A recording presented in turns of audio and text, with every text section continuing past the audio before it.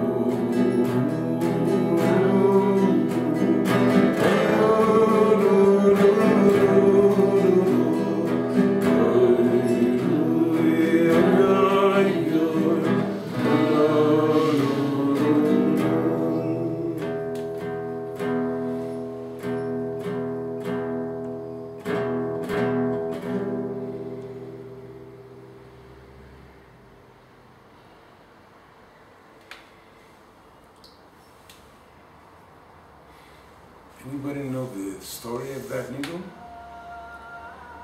I may have told it in somebody's presence before. Anybody know the story of that nigun?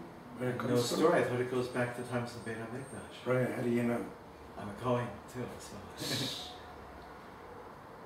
So I'll tell you how I know. Yeah. I had a landlord in Los Angeles. His name was Michael Kaplan, Olav Shalom. And one day he comes to me and he says, you know, you think you're a musician, you know music? He says, I'll tell you something that you don't know.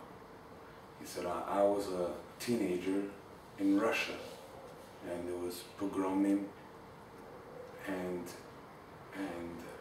World War, and he said I had to escape, and I was hiding in the forest. And a young guy comes over to me and he tells me, I'm a student of the Chafetz Chaim. I want to take you to our yeshiva. So the guy Mamash saved his life. He takes him to the yeshiva, and he was, adjunctly learning in the inner circle of the Chafetz Chaim. The Chafetz Chaim was a Kohen, and the Kohanim on Shlosh Galim, they would go in and they would go up, as we did when we lived in Chutz La'aretz, and we did Birkat Kohanim 3 times a year, plus Rosh Hashanah Yom Kippur. And they sang that nigun, always before the last word, before Vichuneka, before Vishmerecha, Vichuneka, and Shalom. And they would sing that nigun. And one day, he says, the Chafetz Chaim told me that he has a Masoret in his family, that this nigun was sung in the Beit HaMikdash. The Leviim, and I don't know about the Kohanim, but this nigun was sung in the Beit HaMikdash. And it's, to me, really interesting, because if you listen to this nigun, it has a real kind of like traveling flow to it, and it goes to different places. It might start out sad, but somehow it takes you to a really strong place where you feel safe and secure.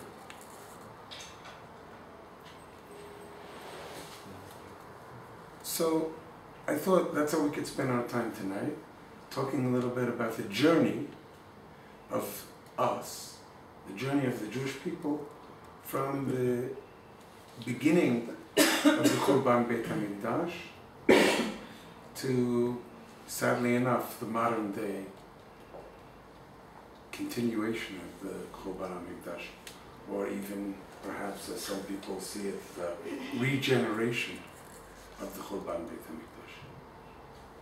So I thought we could look at it through a few different eyes and hearts, through the eyes of the Slonimer Rebbe, and through the eyes of the Maharal, and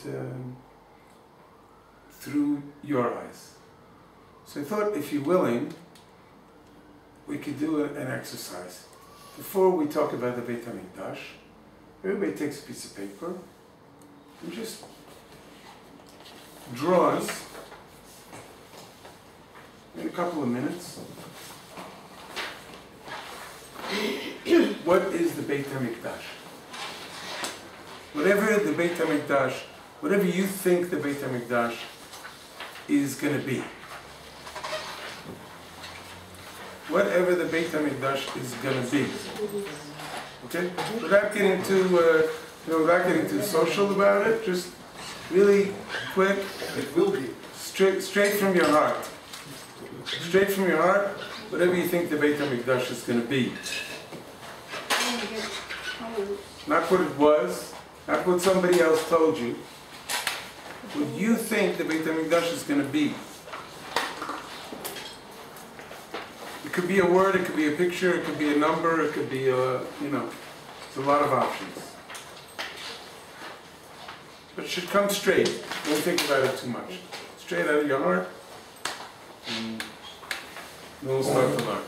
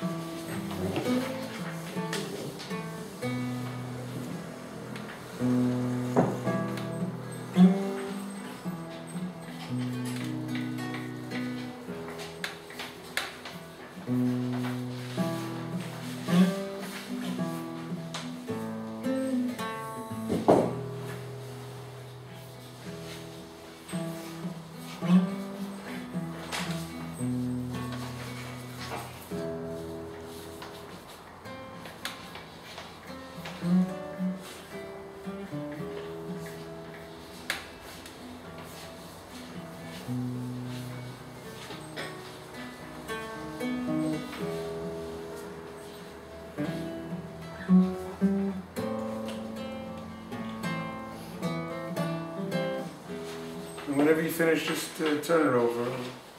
We'll come back to it later.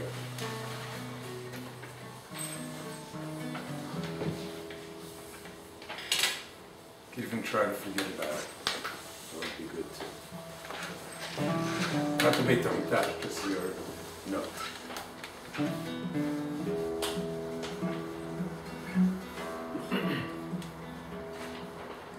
Okay, another minute, let's say.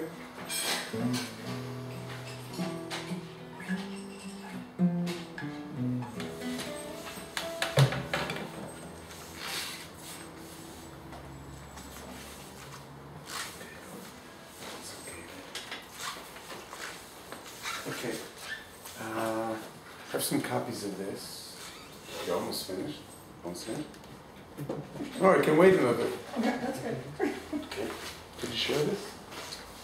Yeah.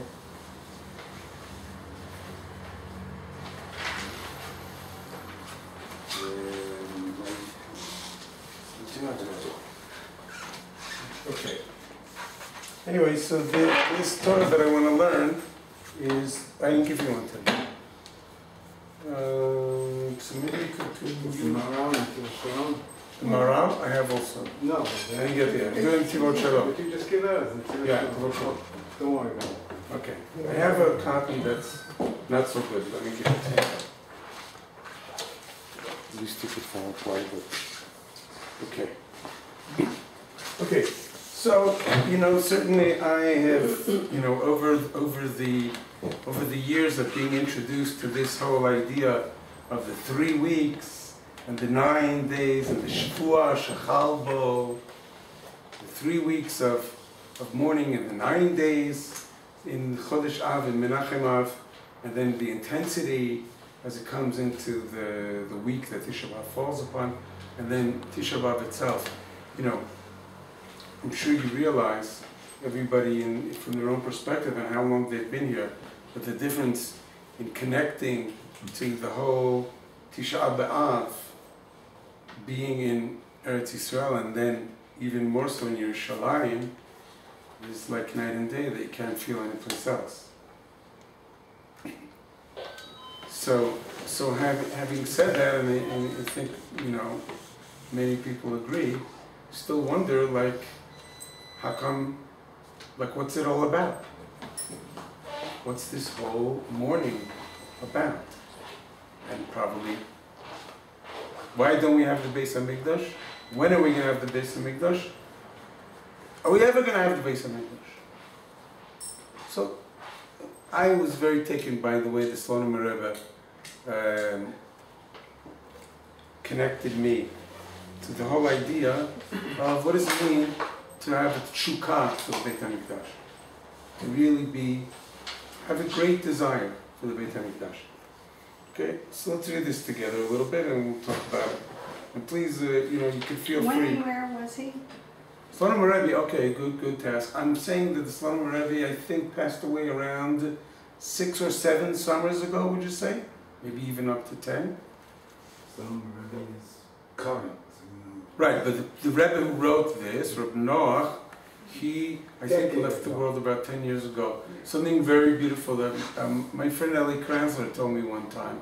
He had the school to go to the Rebbe. Oh, He went to the Rebbe, and he sat with him, and he said, Rebbe, I love the teachings in all this fun that you've given us. I just want to ask you a question. Hope it's not too chutzpahdik, but it's very easy to learn your sefer. I feel like I understand what the Rebbe was saying. How did that happen? He said, I didn't think about what I wanted to write. Whatever came from my heart, I just wrote it down. So it's really a beautiful sefer in that way that, you know, as opposed to many other Hasidic teachings that we just touching the tip of the iceberg maybe and then you don't even know. Here it seems, could be wrong, that you're really connecting with what the Rebbe was wanting to teach. Okay, so his heading on the top is Bein HaMetzarim. What does it mean, Bein HaMetzarim? What's Bein HaMetzarim? Right, what does it mean? Between the bounds. Right, between the bounds. What else? Between a rock and a hard place. Between a rock and a hard place. Okay. It's in the straits. What other word is there? There's another word there, clear as day. It's right. Tsar and Mitzrayim. Right? Because to me it says Bein HaMitzrayim. And Tsar, which is thin, but Tsar we also use Tzadik Reish in place sometimes of Tzadik Ayin Reish, which I assume you're referring to, right? It's Bein. I wish I knew everybody's name. Simcha. Okay, so as you say, just say your name, please, even if you assume I know. So, Bein HaMitzrayim, this time we know, historically, people always teaching about it every year, we're reminded all the terrible things that happened over the years in these 3 weeks' time, including the breaking of the Luchot, including the spies going out, as they're called, the Meraglim, and Churban knocking down of the walls of Yerushalayim and the burning of the Beit HaMikdash twice. And it's obviously a time that's wrecked with havoc for our people and the world. But still, sometimes, that could feel very far removed. Okay, so I'm here, I'm in Yerushalayim now, it's great, I get to go to Yerushalayim, I get to go to the city, to Shabbat, I can hang out at the walls. So what is this morning about? At one time, painfully, heard a rabbi under the chuppah say, I don't want to break a class. I don't want to break a class. I cried enough. So let's find out, through the eyes of the Son of Rebbe, what it is that we're crying about. Okay? I might really have to get somebody to read because I apologize, I forgot my glasses. I did bring my glass case. Okay. Chazal Amru, Sholim v'dorshin v'ilchot hamoed. Okay. Chazal, they're asking and they're darshaning out, right? They're going deep into explaining Hilchot HaMoed. What's the Moed that he's talking about? Tisha B'Av. Right, exactly. Tisha B'Av. Because, as we'll see later, the Navi says in the Navi Zechariah, Tzom HaRevi'i, v'Tzom HaChamishi, v'Tzom HaShvi'i, v'Tzom HaAsiri, but those are the 4th month, right? Shiva Asur B'Tammuz, Yud Zayin B'Tammuz, HaChamishi, the 5th, which is Tish'a B'Av, v'Tzom HaShvi'i, Tzom Gedalia, of the 7th month of Tishrei, v'Tzom HaAsiri, Asara B'Tevet,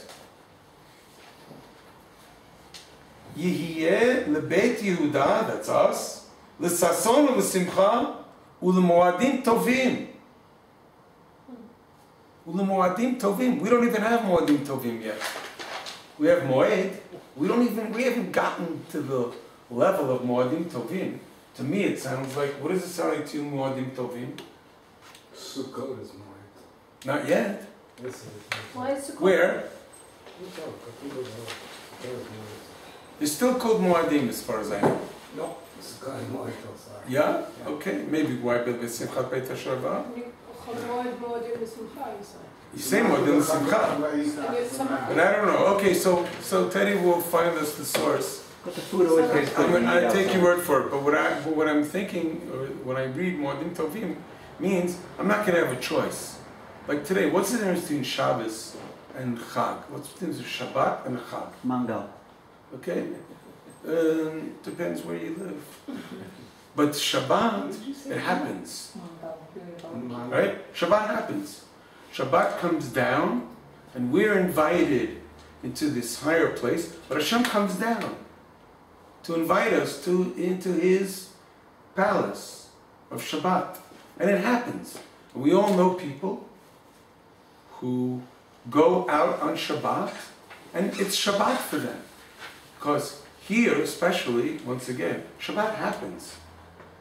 Doesn't matter where you are, Shabbat is happening. How high you get to go with the Shabbat, how much you want to experience the holiness of Shabbat, that's up to us. But Yom Tov, but Chag, It's all about what we put in. We have to invest. We have to invest to make it festive, moed. Why don't we have to invest on Shabbat? Shabbat, we invest to connect to the holiness of Shabbat.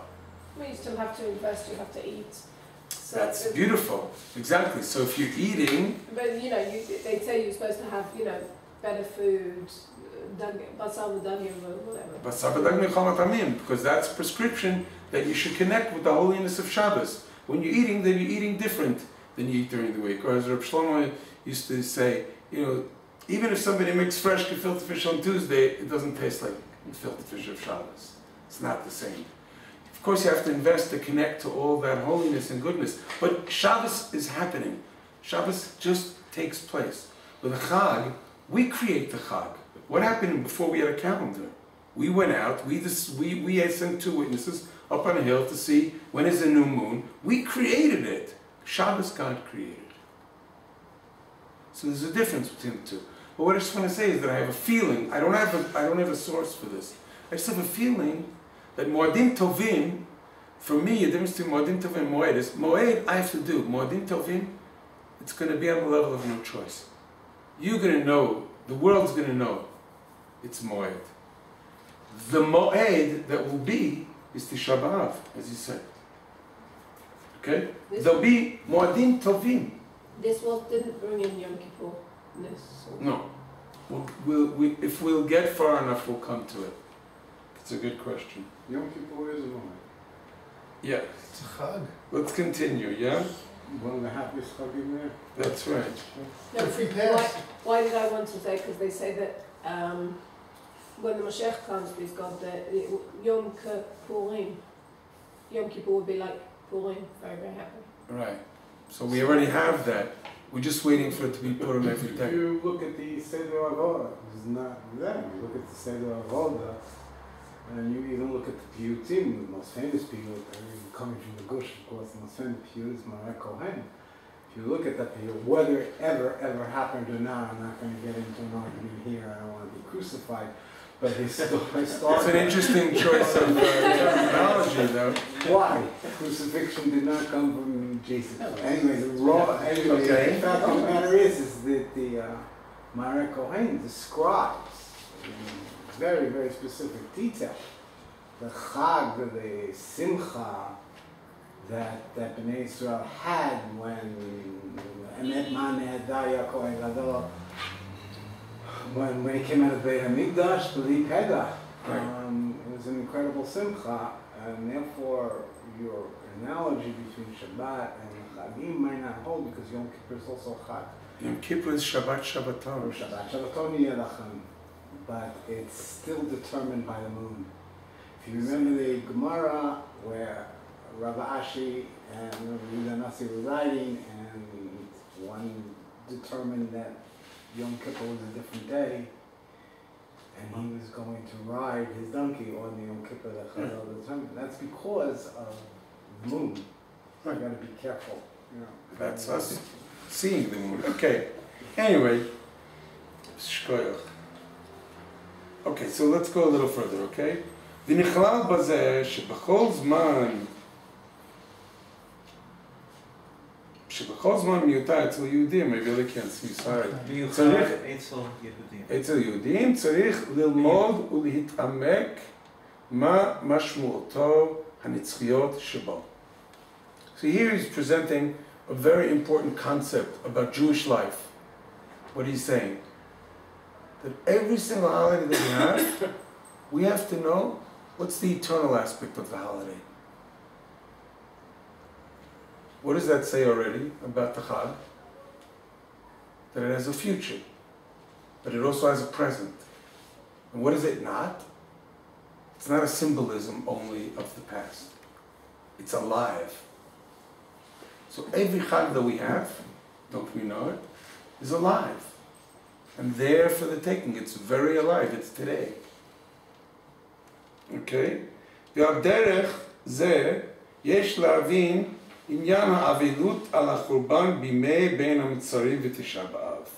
And from this, if you look at it this way, then you could understand the Avelut, the mourning, let's call it, on the Churban Beit HaMikdash, in the days between Ben HaMetzarim and Tisha B'Av, these 3 weeks, starting from Yud Zayin B'Tammuz, which was last week, and through Tisha B'Av, in different gradations of Avelut, which maybe we'll have time to get into. Sharei Eitzel Yehudi Kol HaChagim VaMoadim Inyanam Nitzchi. Because by a Jew, every holiday, Chag VaMoadim, Inyanim Nitzchi, they have an everlasting aspect to it.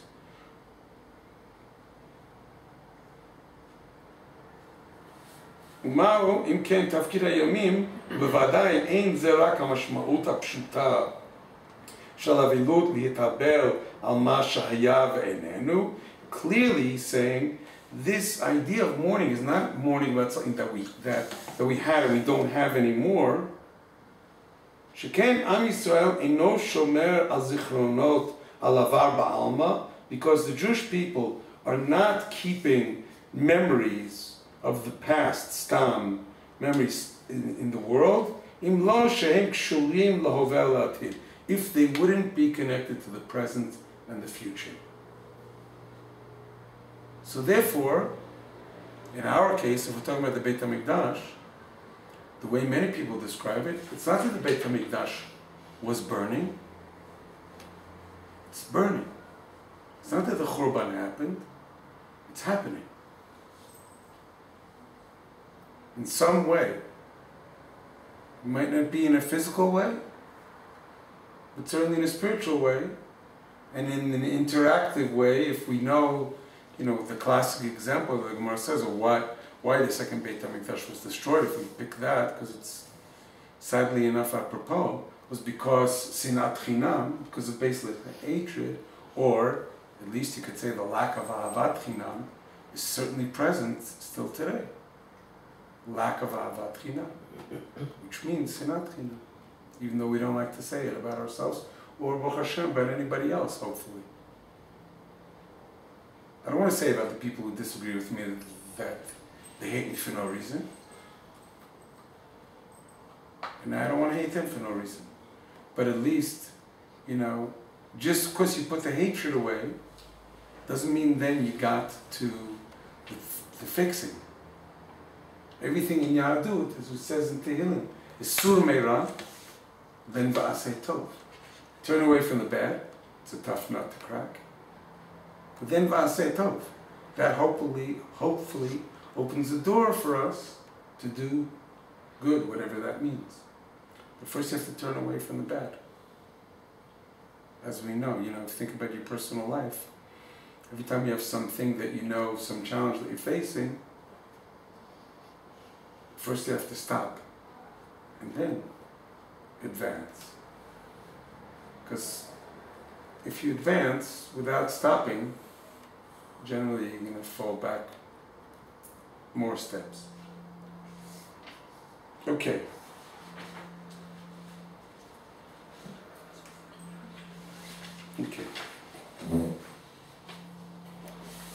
I once told a group of rabbis if they could do one great service to their respective communities, they could stop using the word symbolism in their sermons.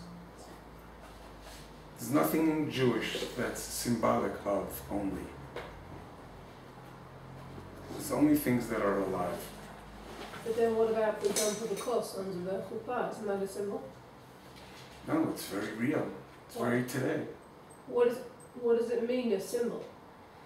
A symbol is only appropriate to Judaism, according to the Islam Rebbe, if it's also alive still today. It's something that happened in the past, but it's something today. When you sit in the sukkah, let's take as an example. Oh, but wait, going back to the cross. Okay. You break it, it can still be a symbol of remembering the Qurban, but it's also, as you said, a symbol of what's going on in our life and how we should change it. But a symbol is something that is a semel, it's something representing. Right. For me, when I use the word semel, it means it's over. It's only there. It's something that was. It's taking a symbol and actualizing it to today.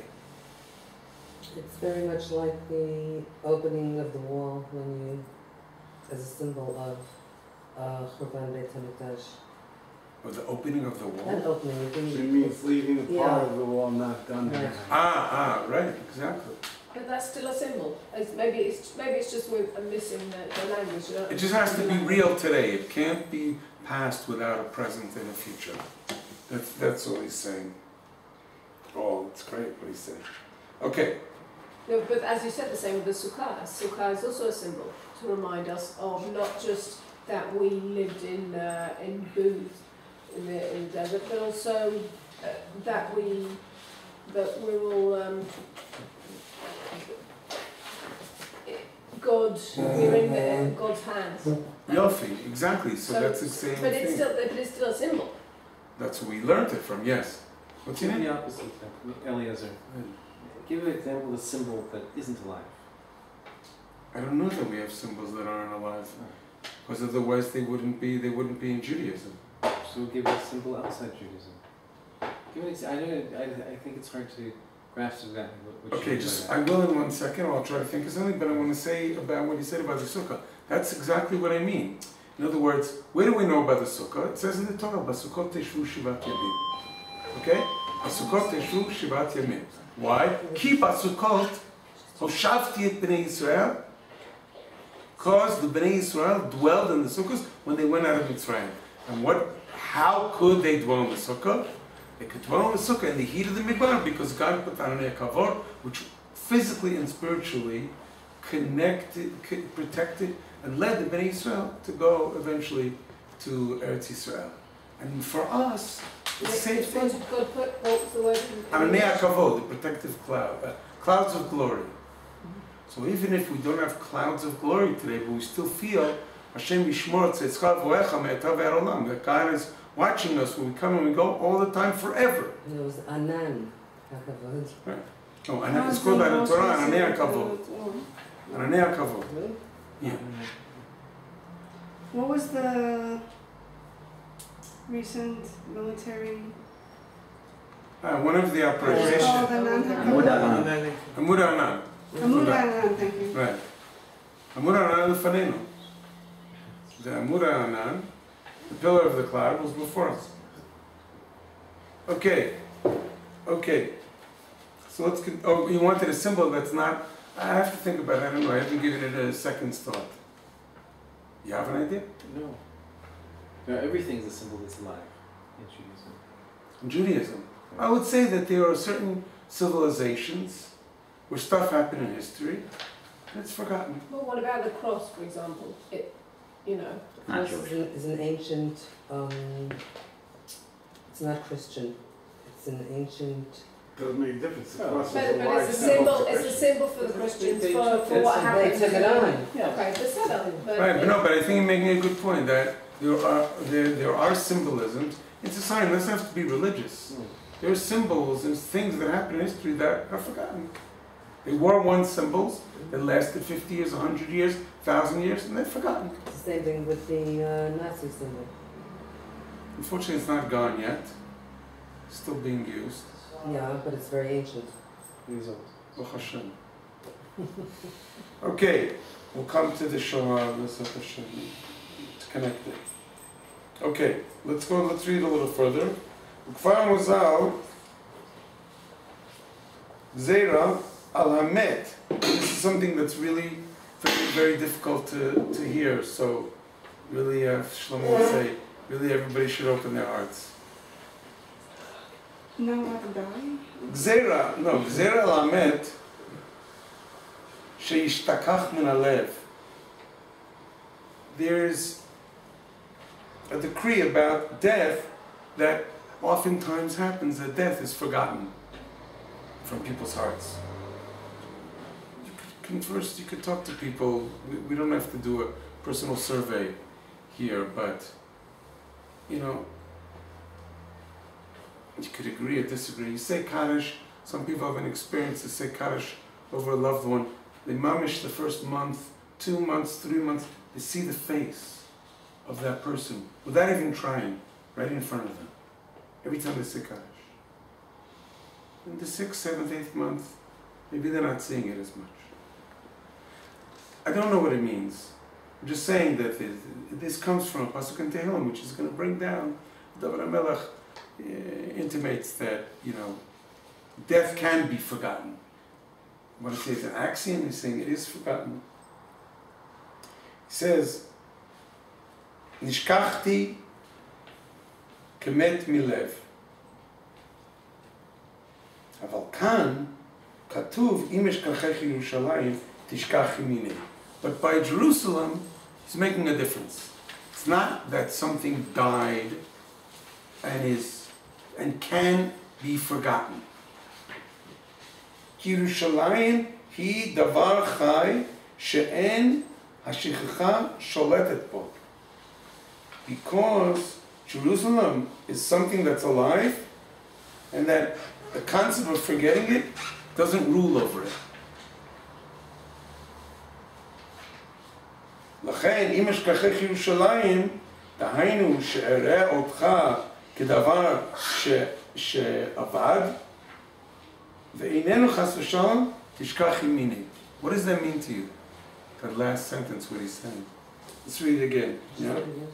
כי ירושלים היא דבר חי שאין השכחה שולטת בו. לכן, from here, אם אשכחך ירושלים, דהיינו שאראה אותך בדבר שאבד, ואיננו חס ושלום, תשכח ימיני.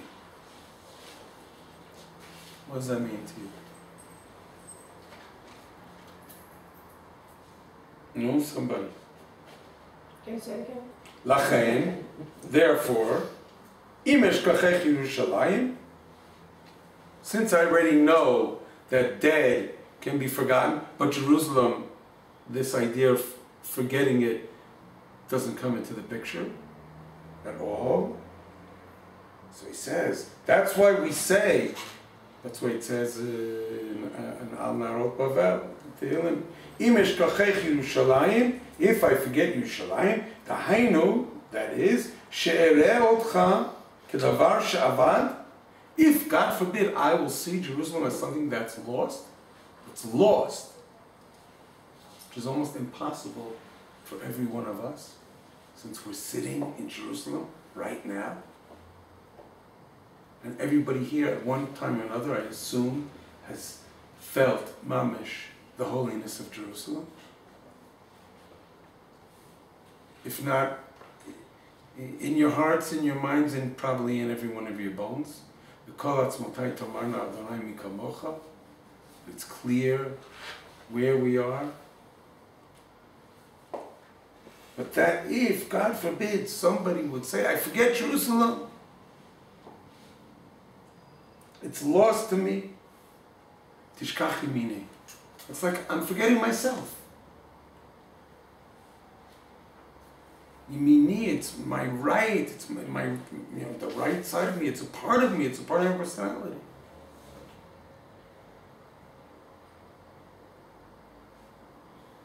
So that's what he wants to say about Jerusalem. That it's not possible to forget Yerushalayim. If you do, your mamish just disregarding yourself. Disregarding yourself. When we say Yerushalayim, first of all, we have the time we weren't in Yerushalayim, or very few Jews were living in Yerushalayim. Right. So the fact that we were davening to get to Yerushalayim is one thing, but when we say that in Mishkachech Yerushalayim, I would say that it's more what we call ban, what happened here, so that it shouldn't happen again. Maybe that's the way I see it. Okay. That's definitely a big part of it. But he's going to come to something, I mean, I don't mind giving it away, but he's going to come to something that's so much more powerful. He's going to say, there's a level of forgetting, there's a level of mourning that has to do with the past, but then there's a mourning that's so much deeper. I'm not just mourning over the past. My mourning is a desire, a deep desire for what's going to happen in the future. I miss Jerusalem so much. I miss Jerusalem so much that I can't wait till it's rebuilt. he's going to say something contradictory here, but there's something that Shlomo used to tell us all the time, which I always thought was very beautiful. He used to say, you know, when you're sitting in New York and you're thinking that, you know, oh, I remember I was at the Kotel last month or last year, and you know, I really missed the Kotel. I really missed the Kotel so much. He used to say, you don't know how much you missed the Kotel until you come back to the Kotel. Then you realize how much you really missed it. And the Shlomo Rebbe is going to speak very much about what it is to miss. So, he says something, oh Teddy, you could really have a field day with this. You will, in the next paragraph coming up. Okay? Don't. Okay, ready?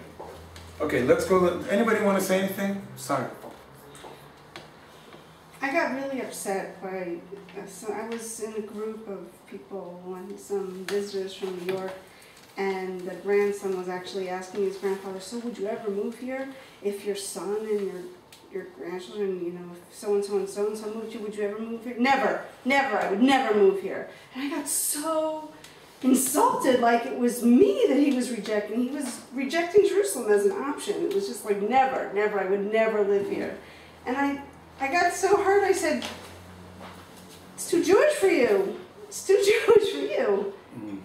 And he does not think of Jerusalem as a viable future option for himself. New York is so much more real, and I thought that was horrible. Well, he has lost part of himself. That's the problem. You can't But take that personally. it's very real. It's his loss. But everybody, listen.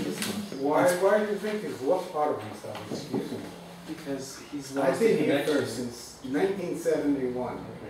And I will tell you right now that after 30 years here, I could name to you at least 5 people that I know that have been here as long as I have, that actually I was talking over with a friend of mine who just came, that are stark crazy. We all of us love to get on a plane and get the hell out of this country and everything. Now, I don't know about you, but I've been through 4 wars, so I can talk. And I don't think there's losing part of yourself. If someone wants to live in New York and rejects Yerushalayim, that's fine, excuse me. I don't want to be a heretic, but I think I've learned enough in my life to know. On top of that, Yehuda is talking, see, I was good. Yehuda is talking, Yehuda is talking about many things, but I would suggest every one of you stare out the window, for God's sakes. Yerushalayim is built. Look out the window. Okay? Look out, not his house. Look out the window and he's Yeah. you notice that I made no picture of the temple. Okay. I Yes. agree about that, actually. Okay, yes, please go ahead. Why do you just put them down? Let's give them a chance to respond. People can live wherever they want. That's not the issue. The issue is that we are a tribe, and they have lost the connection to their tribe I disagree. because they're assimilating into a foreign land. The only way that that's built out there is because those people assimilated and made money and gave it to Israel. May well That's be. right. But It's we're- really Yeah, that's not me. But the It's point- not your taxes and mine that built that. It's I being agree. built. It's not about houses and apartments and skyscrapers. It's about the Beit HaMikdash. No, it's about houses and apartments and having children and having grandchildren and having your children live here and going through the army and having your grandchildren and having your grandson call you and tell you he got A's on his courses today and everything. That's what it's about. It's about Jews until 1948 could never do that. Maybe what Sarah's saying, and I'm just guessing, is that they could have been extremely Orthodox Jews who came here, but can't imagine, I'm just guessing because you haven't said, but can't imagine were they living religious? here because, and they feel as if they are very much Jews living in Chutz La'aretz, and please God, when the Mashiach comes, then they will come. I don't know, I'm just Well, guessing. maybe I don't know. Nadia, there's no I such don't thing think as they think Zionism about anymore. Mashiach ever coming. Right. They're Orthodox Jews that are very happy having Israel and Jerusalem as a Disney World for from Jews. It's like a Okay, it's a, but I it's want a to, I place just to go want on vacation, to, but that's it. I just want to say this. To me, it's really important. To me, it's very important. You know what? That isn't that he belongs here. You know, not everybody can live this life. Okay, Everybody so can do what they that's want. very, it's very much true for on one level, if not any other. They're not here. Not But everybody can be the here. point is that we're all right, and because Yerushalayim is alive for him in one way, and for you in another way, and for you in a different way, and if it's not for somebody else, it's not for me to say, you know, I just need to right now make Yerushalayim right for myself. That's what I want it to be alive for me. Because I have a vision of one day, I want it to be even greater and for everybody. And maybe today, it's not yet. But the Yerushalayim you have, Yehuda, is the same Yerushalayim possible that the Jew sitting in any shtibel or reform shul or conservative shul in New York City might also be dreaming of. The 100%. fact that he doesn't live 100%. there is not a point to get upset about or angry Yeah, about. 100%. I think that's what I'm saying. It's like my energy needs to go into building up my Jerusalem of today. Your internal Yerushalayim. And I could, Your internal Yerushalayim. very good, exactly. Exactly. Notice he's going to come to this, if we get that far, Obvious. one of the deepest things is building my own Yerushalayim. This is where my Beit HaMikdash has to be right now. Right now. Because I don't think I don't know, maybe other people, I know other people would like to, I don't see myself today taking the bricks and building the Beis HaMikdash. But if I'm going to be on the level of Imesh Kachach Yerushalayim Tishkach Yimini, I have to build that Beis HaMikdash inside of me. Where does it come from, the whole idea of the Beis HaMikdash? I know I'm getting off a little, but V'asuli Mikdash v'shachanti b'tocham comes from Parashat Truma. And Hashem says to Moshe Rabbeinu, tell the people to build for me a mikdash, and I will dwell in it. What? Hashem needs a... Not in it, that's very important. in them, slicha b'tocham. And I'll dwell in them. So it means I'll dwell in every single one of the people who creates a space for me. That's why. Yeah, but that's, you know, Chazal, they talk about yeah, but the concept of One second. internal Beit HaMikdash, that's good for a nation that's dispersed around the world and, you know, praying for thousands of years to come back to someplace. But now we have that someplace. Great. Now it's here. It's here, and we have, it's Chai V'Kayam, Right. and it's in development. It's a work in progress. So that's it's not exactly- perfect yet, but it's a work in progress. So to 100%. say that you can be a good Jew by keeping, you know, developing your Jerusalem, your internal Jerusalem, and not, you know, coming to visit here for say Disneyland enough. once every We few didn't years. say I'm not. That's not enough. No, we didn't say I'm not. We're all here, so we're not saying you're not. We're saying that even that I'm here, okay, I have to build my internal Jerusalem, but I have to be yearning deeply for the global Jerusalem. I don't want to get into politics, but if you look in Yeshayahu, it's very clear that the whole world is going to be invited. It's clear. Okay? So I'm yearning for that. While I'm yearning for it, one of the things that helps me yearn for it is to build my inside Yerushalayim. Otherwise, what's my connection?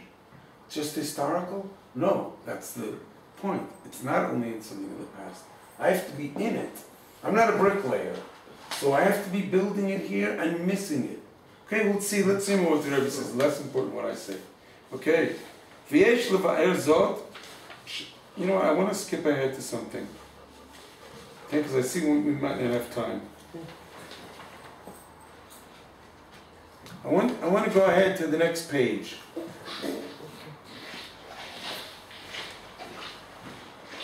And this, I think, is something very special, and it's very sensitive. So, you know, it's a fair warning. I guess like they do on television. You know. So up until now, we didn't talk about anything sensitive. Not very I'm sensitive. just overreacting. Now I'm just ready. It's very beautiful. Hysterical. You know what? We need, what's your name? Sarah. Sarah, we need people to feel so sensitive about Sensitive it. sorrow. To be so sensitive that anytime somebody says something about my Yerushalayim, I'm hurt. But I don't have to be hurt against you. I can just be hurt in me. I'm hurt.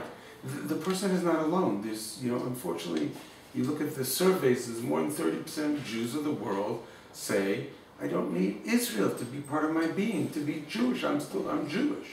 But that's not, we're not here to judge them as much as we are to say, oh, that would kill me.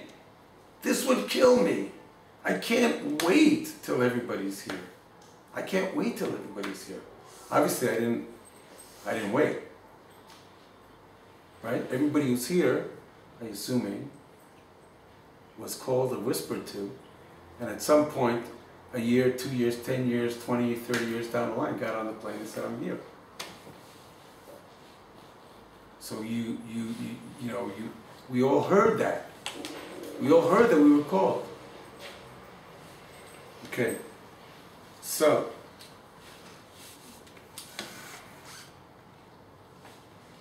okay, I'm just going to skip around. Look down on the bottom of the first page in the second column. Look what he says. And I find it so beautiful. He says, this is why I said it could be a little contradictory to what I said. 1, 2, 3, 4, 5, 6 lines from the bottom. וכמו שכתוב מרן אדוננו מורנו ורבנו, you see that? בבית אברהם זכותו יגן עלינו, במכתב כי, you'll see it's a little darker because I outlined it. כי הגעגועים לדבר הם יותר גדולים מעצם הדבר. Right. What does that mean? The longing for something is always more than the actual thing. That's right. It's more than the greatness of the actual thing. Okay? So what does that mean? So what's really important is I have to really miss it. That's the first thing. Is I have to really, really miss it. Absence makes the heart grow fonder. Yes, I'm only going to get it at some point, but by the time that happens, it'll be a different world. But he said absence makes the heart grow fonder. I disagree with that. And I said farther.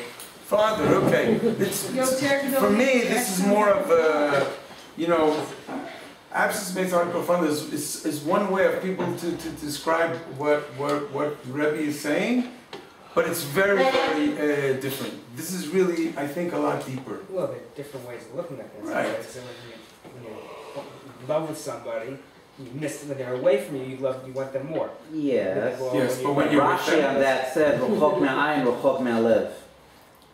Yeah, no, there's conflicting, but it's a philosophical thing too. One thing is better than the I other. have to stand up, sorry, to the camera. But he's saying something even more than that. So what's your name? Esther. Esther? Which I think Esther caught it right away. And that is that the more, if you really, really miss something, then you have arrived.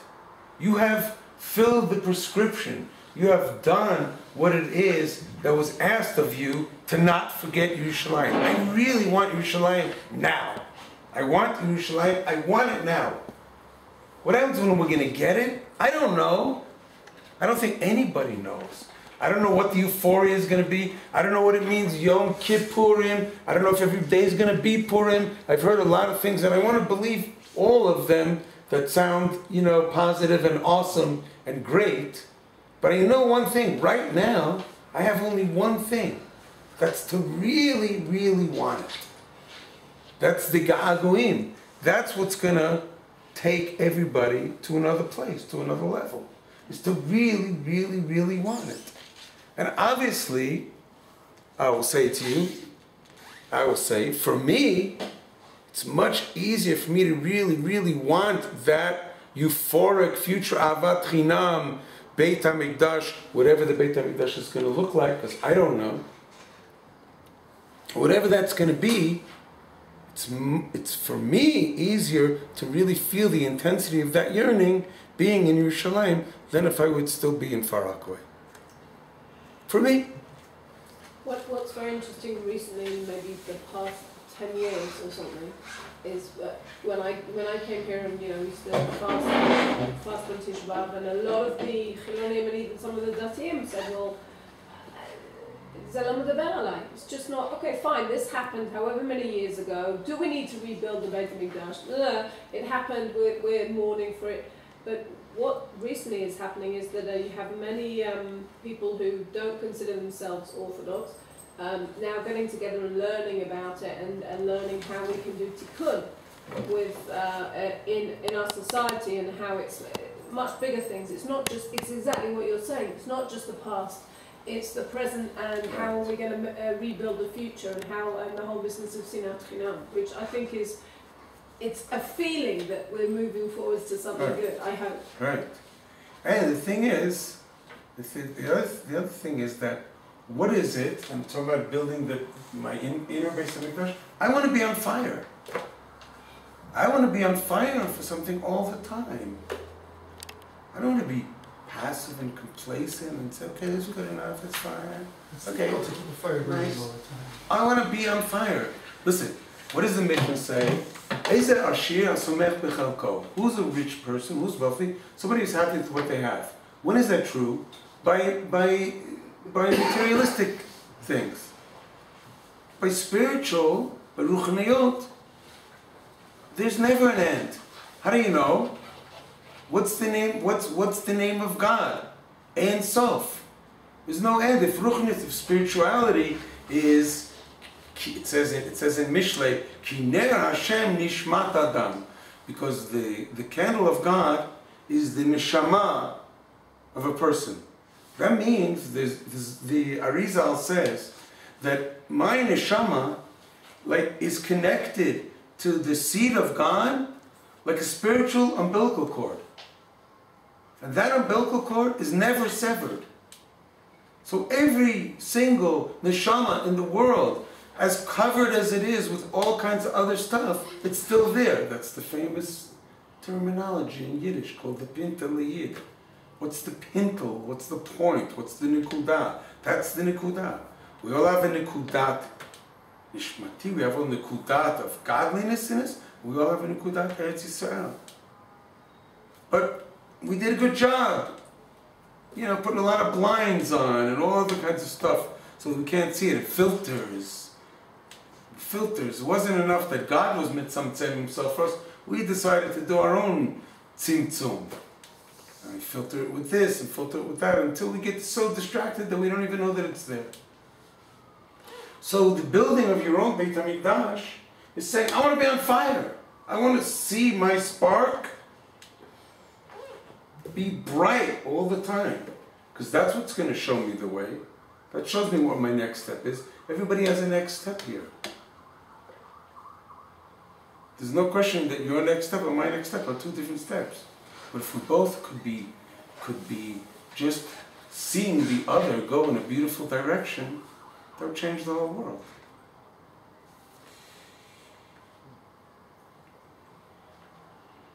If you want to talk about Ahavat Chinam, I saw something once very beautiful. The Rabbi Nachman says, when the Bnei Yisrael crossed the Yam Suf, and they crossed the Red Sea, should have gone across in one line. That would make the most sense. Very unified. We were all taken out of Israel. We were all slaves. We were all taken out. And after Nachshon ben Aminadav jumped in, we were all going in after him. But we didn't go in one line. The Medrash says we went in 12 lines. 12 Shvatim. Each one went in their own line. What, were they fighting? Were they arguing? No, Rabbi Nachman says that the Medrash says the water between them was like schuchit, was transparent, was like glass. They could see through. Why? So not so they could say, your way is pretty good. But if you would do it my way, you would really be very frum. You would be doing the right thing. But no, that's not. Rabbi Nachman says, each one looked at his brother and sister and said, wow, your way is so beautiful. That's Ahavat Chinam. I don't have to disagree. I don't have to agree with you. I don't have to agree with you, and you don't have to agree with me. Guess what? In my humble opinion, we're never going to agree, and that's just fine and dandy. Exactly. Okay? But the one thing that we have to do is not get down on each other. We can't. And part of that is like, I like myself. We don't know that one. We grew up, we were taught that it's gaivadik, that it's haughty. V'havta l'recha kamocha ani Adonai. How do you learn how to love somebody else? V'havta l'recha kamocha. You could do it in a humble way. But if you don't like yourself, you're not going to get it together with somebody else. Ahavat Chinam starts here. Okay. Come back to it. Because the Maharal talks about this and uses a word, it's called shleimut. Shleimut, to be complete. To feel a sense of completeness. Okay, so go please to the next page. And somebody, just because I'm sorry, it's really taxing for me. Could somebody read this? What do you mean? Do we have next? We don't have. No, we Yeah. don't Oh, have well, yes, the next page, right. What's it I happen to have it right here. Where is it? Is it historical? Maybe it's turned upside down. No. That's the one. Yeah. Doesn't everybody have this page? Not yet. No. Not yet. Okay. Here. Okay.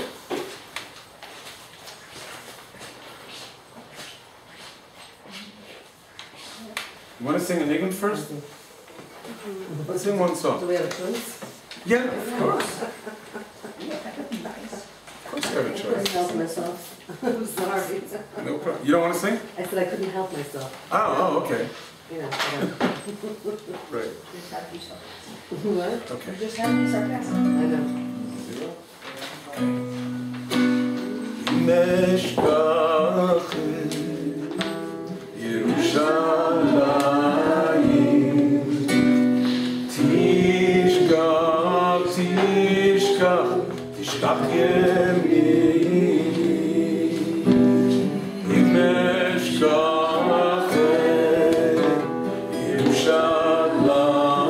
Yerushalayim Tishkach, Tishkach, Tishkach Yemini Od Pam Meshkachet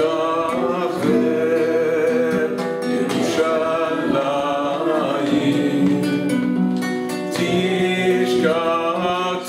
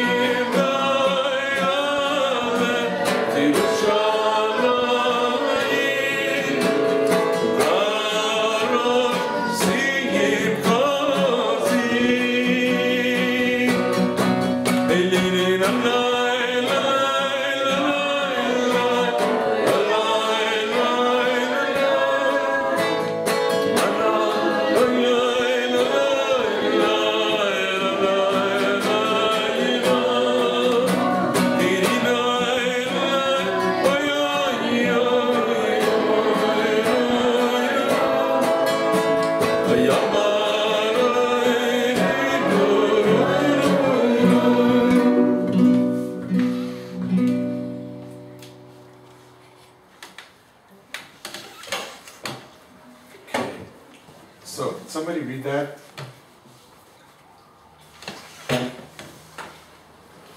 Yeah, it starts out. Mr. Gross, you want to read? Oh, you want to read? Go ahead. V'zeh, Sure. page 2. Doesn't say page 2. ובזה Yeah, second paragraph. יש לבאר המסופר שהפילוסוף Apalton. Appleton. No, not Appleton. Apalton. Plato. Plato. Oh, Plato. Yeah. There was somebody recent called Appleton. Okay. Matzah et Yirmiyahu Hanavi. Okay. V'konen tamrurim al chorban habayit. Okay. Well, what was going on? What's the story? What's the story with Plato and Yirmiyahu and Avi? They were contemporaries, and he saw Yirmiyahu cry. So I'm crying. So what does he say to him? Apologize again. If I have my glasses, I would be flying through it. What does he say to him? Va'achar. Okay, you want to read it? Go for it. Oh, sure. Go for it. Go for it. שנוכח לראות גודל החמתו של ירמיהו הנביא, שאל אותו. Wait, what does that mean? ואחר שנוכח לראות גודל חוכמתו של ירמיהו הנביא. And when it was He must have proven asked to him him, some questions. Right, it was proved. yes, He It was knew. clear he was a genius. He knew he was. He knew it. Golda Chachmato usually means wisdom. Right. In this case, not genius. Right. He had wisdom. Great wisdom. He had real respect for Yirmiyahu's wisdom. Okay? Not genius. So what does he say? It doesn't matter if it's semantics. The bottom line is he recognized the greatness of the wisdom of Yirmiyahu. He recognized it. And what does he say to him? שאל אותו, איך מתאים לחכם כמוך לבכות על העבר? כמותך לכבוד על עבר. Yeah. הרי בית המקדש. What does that mean? What does it mean? How can you cry over the spilled milk? Yeah. Yeah, that's a good way to put it. How is it mat'im for somebody wise like you to cry over something in the past? Only, I'm putting in. Okay? So what happens? הרי בית המקדש. He's still talking. כבר נשרף, ואיננו, והעבר אין, ומה תועלת בחייתך? He said, what do you bother crying for? What is the point? What's the what good is going to come out of your crying? Okay, just I don't know what the time constraint is, although I have a little bit. What's the time now, please? 20 to 10. 20 to 10. Okay, so we have only till 10. So let me just say what he says to him, okay? Because I really want to get to the moral too, and I want to have you draw your new Beis HaMikdash again on the other side after this. Okay, so he says to him, listen, I don't understand you. So sorry to interrupt you. He says, I don't understand you. You're a smart guy. I know you're a smart guy. What are you crying? You crying over that temple thing again? It's gone. Forget it, it's gone. Doesn't make any sense. Yirmiyahu says to him, I can't explain it to you. He says, why not? Because you wouldn't understand. You wouldn't get it. Because you wouldn't get it. So I wouldn't get it because it's a Jewish thing. Basically what he says to him. It's a Jewish thing. What do you mean? He says, okay, basically I told you wouldn't get it. What's the difference? He says to him, look, the Jewish people, when they cry, I'm getting up early to get a drink. The Jewish people, when they cry, he says, the world cries, as Eliezer said before, right? The world could cry, or as you intimated or wanted me to bring you an example, and it's forgotten. You know what I mean? It's hiyush. I give up. Despair. Thanks.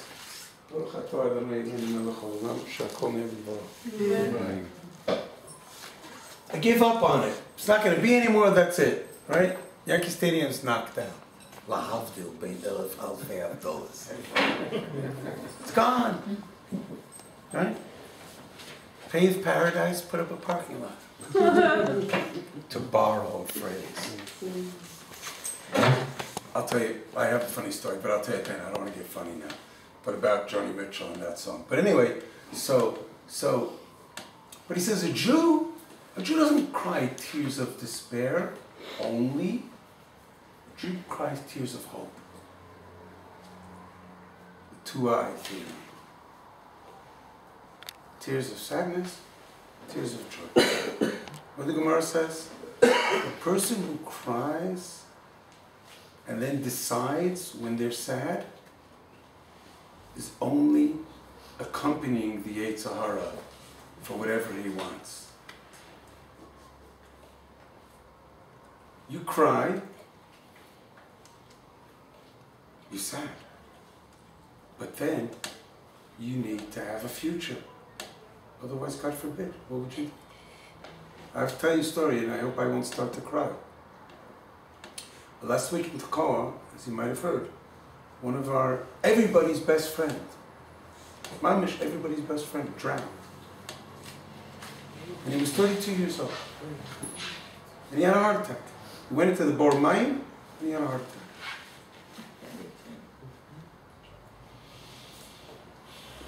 It was shocking for all of us, because Hillel, anytime there was a Brit Milah in Tekoa, he showed up. He didn't wait to be invited, with his mandolin, and he played. And he baked bread for the whole community. And any person who came, he said hello to them, and he smiled, and he meant it. It was natural for him. It was like, this guy was spreading love and joy. This guy was, the consummate holy hippie.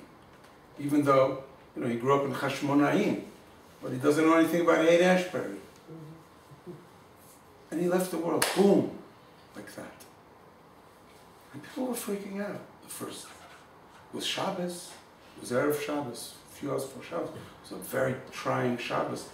But, Baruch Hashem, we got into Shabbos.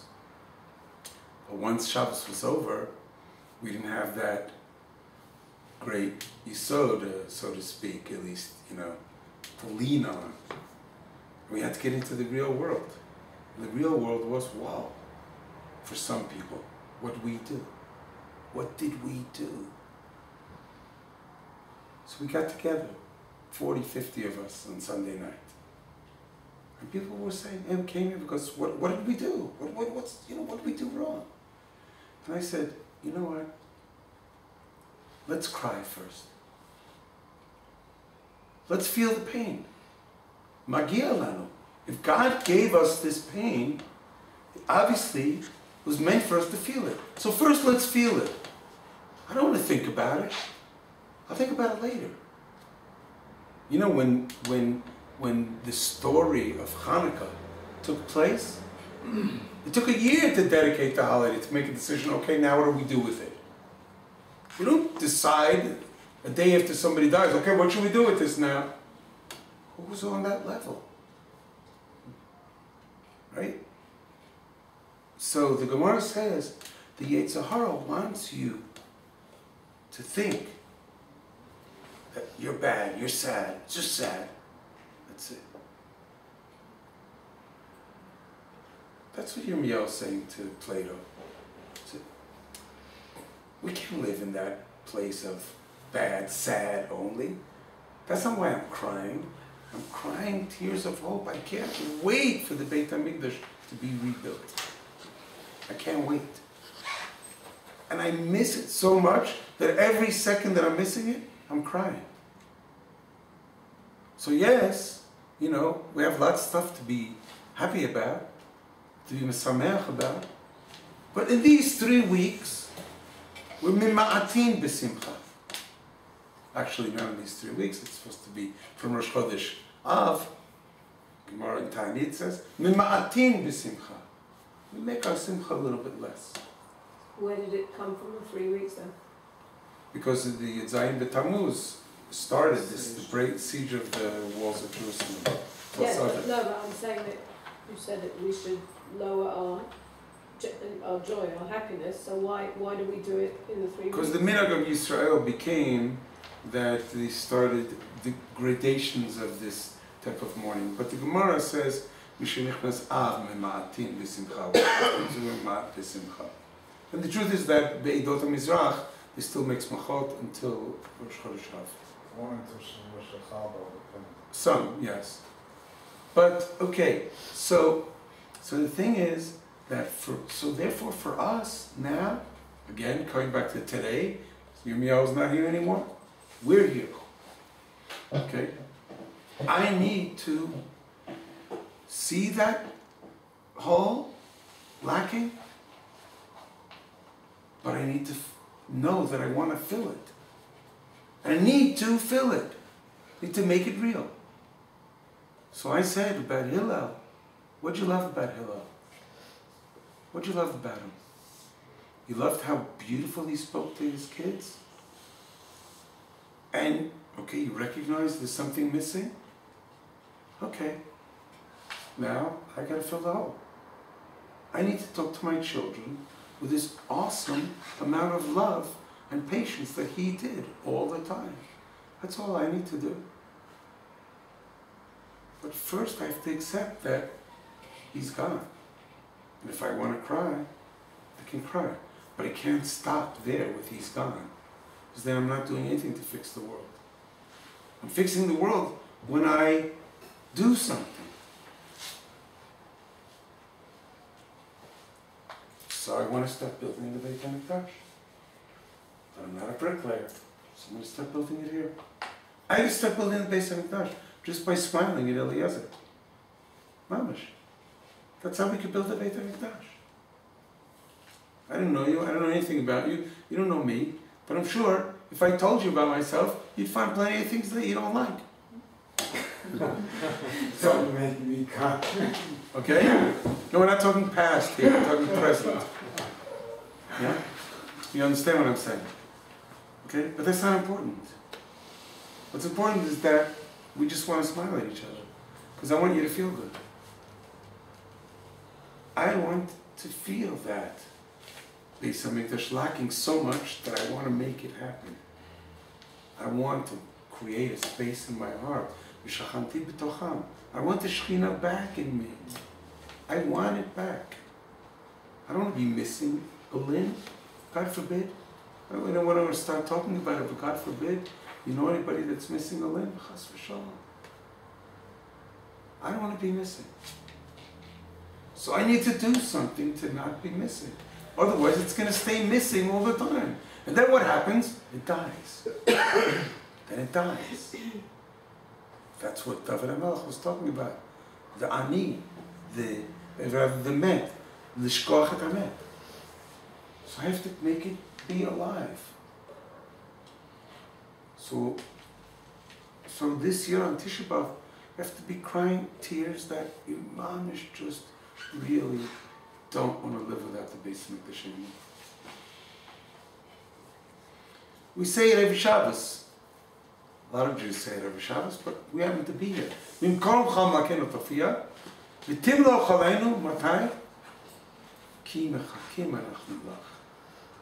When is it going to happen? Only when we're waiting for it. If we're not waiting for it, there's no point in it happening. I mean, like, why should God get involved if we're not interested? You're not interested? Okay. I am very interested. I don't know what I'm interested in. I didn't have to draw the picture like you did. But I know one thing. I'm really interested in living in a world where everybody just naturally wants to love each other. I'm not even going to the level of loves each other, wants to. You know, the Rambam and the Ramban, they disagree a lot. This one of the things that they agreed on, that every one of us has to want to know God. Want to. I don't know what God's about. I don't know what's going on in this world. I have no idea. But I want to connect to the will of God. I don't know what it is. But if I practice a little bit every day, I feel like maybe I'm getting a little closer. So if I practice every day thinking about somebody that maybe in the past I didn't care for so much, if I could just think and say, you know what? I need to care for them. I need to care for them. Do you know that a Kohen, when he gets up to say the Birkat Kohanim, there's one word of the bracha which just, what's that word in English? Shemashpia, that just so influences on what he's doing there, that without it, you can't do it. What's the word? B'ahava. B'ahava. And what does Shulchan Aruch say? The Shiur says, the Ramah I think says, that if you walk into a Beit Knesset, you're a Kohen, and you see somebody that you can't love, like you don't like them, you're not allowed to get up. You're not allowed to get up and do the Birkat Kohanim. You're not allowed, because you're making a bracha l'matala, because you're not doing it ba'ava, because you can't stand that guy's guts. Out. Right? And I want to live in a world where everybody's blessing everybody else. We practice it, when we say the Kiddush Levana. I say Kiddush Levana, and I turn to you and I say Shalom Aleichem. What, I think it's just some old Yiddish colloquialism? Shalom Aleichem. I'm giving you the highest blessing. Shalom. It's God's name. It's when the world is going to be totally at peace. Everybody's going to recognize. Vayomahu, Yeh Hashem Echad U'Shmo Echad. Everybody's going to recognize it. That's what I'm blessing you when I say Shalom Aleichem. I mean, it's an unbelievable, powerful blessing. So Shlomo used to make us, at Kiddush Levana, turn to the next person and say, with, from the deepest place of your heart, Shalom Aleichem. We just have to practice some of this stuff, Stop theorizing about it. Okay. So I want to read this Maharal with you. Hopefully, maybe it's a little lighter and I can see it good. And I think we'll have to stop after that. So I have a few copies of this. It's obviously my pet peeve. This love thing. Okay. Let's look on together. I don't have another. Okay. So this is my favorite piece of Maharal in the whole world. It's on, it's on the page that's not blank. The side with the letters. Okay, go down to Ot Vav. Okay, this is from the Maharal. V'yodua ki yediyat ha'efachim echad. From Gvurot Hashem. Okay? Somebody want to read? We're in the interest of time. Okay, I'll try to read it. Sheshnei hafachim mashlimim lihiyot hakol. That two opposites complete to make everything. Bli chisaron. Smol yamin. It's together. They're the opposites. But now I have both of my hands. Yin yang. Correct. And many, many philosophies. Okay? Sharei yesh kan davar v'hifucho, because there's the thing and its opposite. V'ein od davar chaser. Once you have those two things, there's nothing missing. V'zeh inyan ha'achdut. That's what achdut is about. She'ein v'inyan achdut rak shehu hakol, v'ein chutz mimenu. Once you have achdut, there is nothing else. Nothing. Everything's in. It's totally unified. מפני זה, ההפך האחד, שהוא חלק הכל, יוצא אל ההשלמה, ויוצא ממנו חלק שני כדי להשלים, עד שתהיה הפעולה הנמשכת מן הפועל. הוא השם יתברך, יש פה הכל, כמו שהפועל יש פה הכל, כמה שהוא אחד. ולפיכך, Kishu echad mashlim lakol. I'm going to translate this in a very broad way. And I'm going to say, what does it mean to be shalem, the world shalem? What's something that I know of that we have that's clearly shalem? A circle. And Hashem says, listen, I know you all want peace. You want it your way, and you want it your way, and this guy wants it his way. Everybody wants peace. Okay? So I'm going to make you a deal. You want peace? You have to bring the two opposites together. Because I'll tell you why. There can't be peace without me. Because I am everything. And if shlemut means everything, I need to be in the circle. So you need to invite me in the circle. But one thing I have to tell you.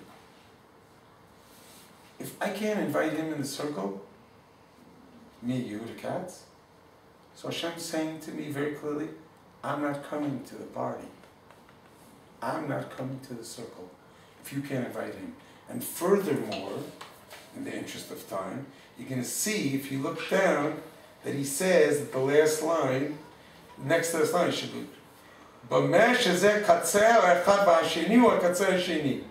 you need to invite from this extreme and that extreme. That's enough to drive you crazy, right?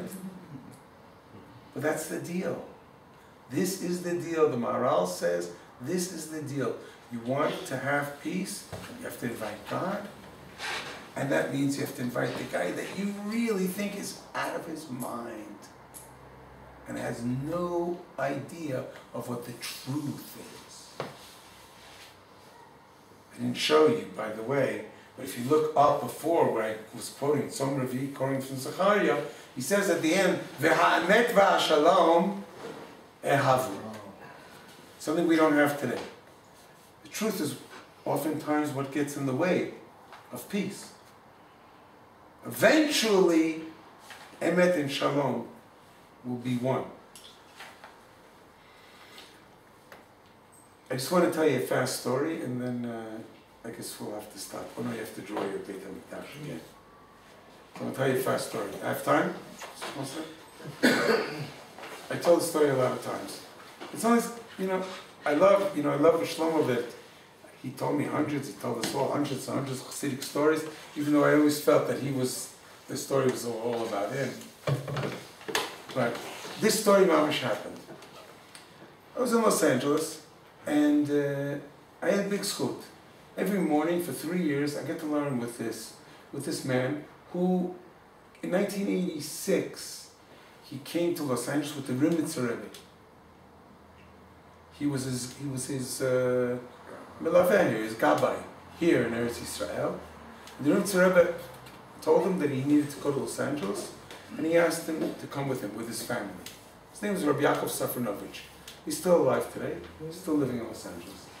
And he was a chassid of the Lubavitcher Rebbe, and he was the melaveh, the gabbai of the Rimitzer Rebbe.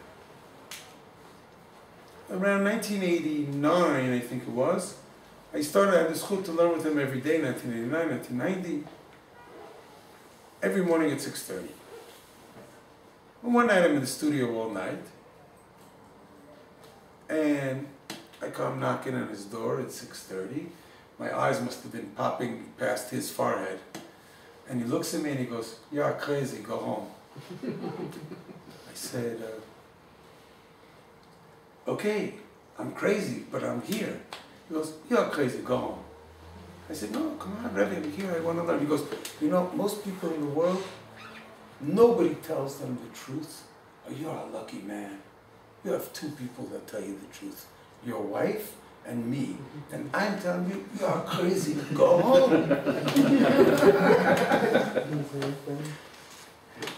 And I guess he saw, I really didn't want to go home. So he says to me, "Tell me something." Remember, he came to the United States in 1986. He says, "Tell me something. You hippies, you did something?" I said, "Yeah, I think we did." "What you did?" I told him, "Well, I think, we tried to bring love into the world." He goes, "Ah, love Shmooze. If it was so good, how come it didn't stick?" So he made me think. And I said, because we forgot to invite God to the party. And he says, okay, you can come in now.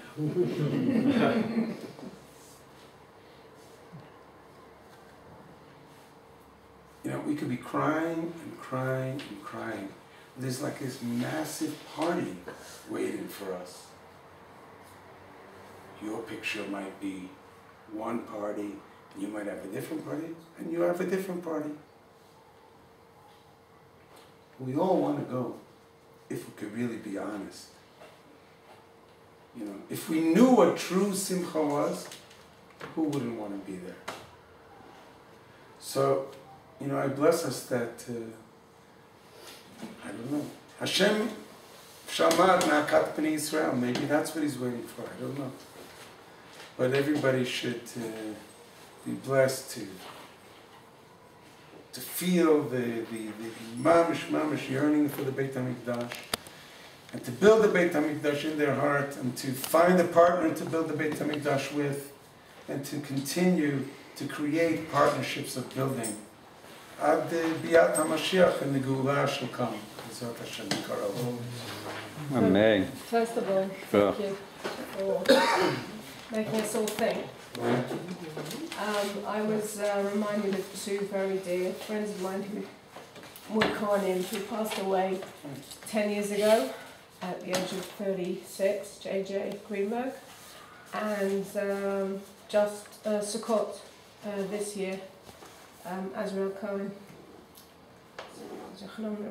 And they were very special people, and it was very, I feel as if when you're talking about duchen, every time I have, I'm in Shoah, there's Kohanim giving duchenim, I actually see their faces. They were special and they were loved people. So that really made me connect. And my Beit HaMikdash just happens to have a heart. So I thought, number one, we could maybe go out with the song Bilvavi. Okay. And second of all, talking about love, Woodstock, July 18th, and hippies. I mean, how can it not all be connected? But they didn't invite God to it. Okay, so then I'm going to do two very quick commercials. So first of all, before, sorry, I didn't want to start with that commercial, but I just want to say thank you very much. You know, I've been blessed to dedicate, you know, a lot of my time for the last 6 years to this project, and it's beautiful to see young Israeli people that maybe many of us don't meet every day, that are yearning for something that nobody ever told them about, and it's beautiful. And so people want to know; they don't want to be deprived. So everybody should please try to help, to give support to AMI Neshima, and tell friends about it, and whatever you can do to help, trying to do good things for all young people that are never at risk and that have a lot of issues to deal with, and young people that just need to strengthen their identity as Jews and as people. The last commercial I want to make is that on July 20th, which is Motzei Shabbat Nachamu, we decided in Tekoa that we're going to make an evening of Biyachad. To say to the world, you know, instead of machloket, you know, we have arguments, we have differences, fine, but it's more important for us to try to be together. So I invited some friends of mine who, Baruch Hashem, are very, very talented musicians to come, and whoever comes has to take part in the evening. Either sing along, or dance, or meditate along, also give 30 shekels along, and to be a part of jumping on to use music to bring people together. So we're going to do it at my house in Tekoa on Motzei Shabbos Nachamu, and we're going to film it with a professional crew of people. We have, thank God, you know, in Tekoa we have 600 families and 140 artists. So 600 families. Yeah, no shortage of artistic, talented people, including film directors and cameramen. So we want to just give out a little taste to the world. This is what the Eden can do. Okay, we wanted to sing Bilvavi.